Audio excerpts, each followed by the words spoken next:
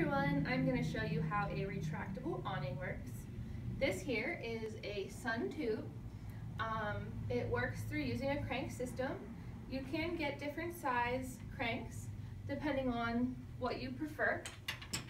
How the sun tube works is the awning is completely enclosed inside of this tube, which protects it from the weather and prevents any of the gears or the arms from getting damaged from the weather.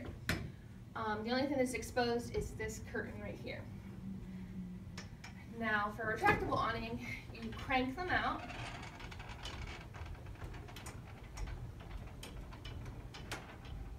You can also adjust the tilt of the arms. So if you wanted to drop down a little bit more, you can, or if you want to raise it up a little bit, that can be done also. That's done during installation. So this here is a retractable awning.